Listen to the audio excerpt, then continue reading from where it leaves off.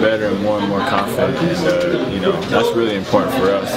He's playing really well, and he's young, which is the exciting part. He's going to just keep getting better.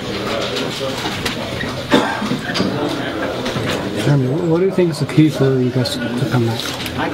Today it was just, I think it was just focusing on the defensive end, and you know, the first group, we didn't do a great job. We didn't come out with a lot of energy. We kind of let them get to where they wanted to get to, and then the bench came in with a ton of energy, and I think that was the difference. They just played so hard, and as a result, you know, and then on top of it too, the coaching. I think doing the fouling, that helped too. That killed some of their momentum, killed the rhythm, and you know, we were able to close the gap. So what's the coach tell you guys during the timeout? Halftime just kind of talk about energy and defense, and just you know, that's our bread and butter, is allowing our defense to create our offense. And so you know, it's just one of those things we gotta get back to the basics.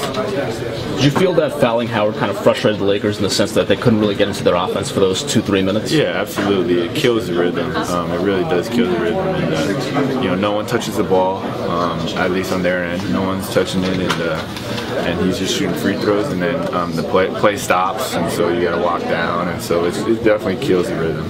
How good does it feel when you see the bench step up as they did tonight? It feels great, just because on most nights, you know, the first unit, they get, you know, we get all the, you know, the glory and whatever, you know, we play the most, and et cetera, but on nights like this, man, you just got to be really happy for your teammates, because they work so hard.